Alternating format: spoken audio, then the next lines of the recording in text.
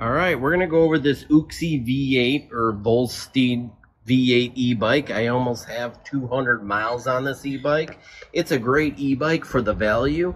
This specific one was outfitted with a 750 watt motor. I think a 1000 watt option is available. It has a 48 volt, 15 amp hour battery. And I added this little case to it. That is linked in the description below. I also upgraded the brakes to hydraulics as the mechanical brakes are terrible. There's a link to that video in the description and above. But overall, I'm really enjoying this bike. It's a comfortable bike to ride. It does do about 28 miles an hour top speed because of the 750 watt hub motor.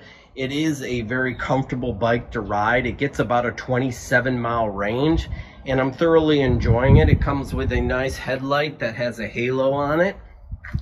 And overall, it's a good bike. It's a nice size. It's about 59 inches long and the seat height is 39 inches. If you have any questions, please leave it in the comments below. Thanks for watching.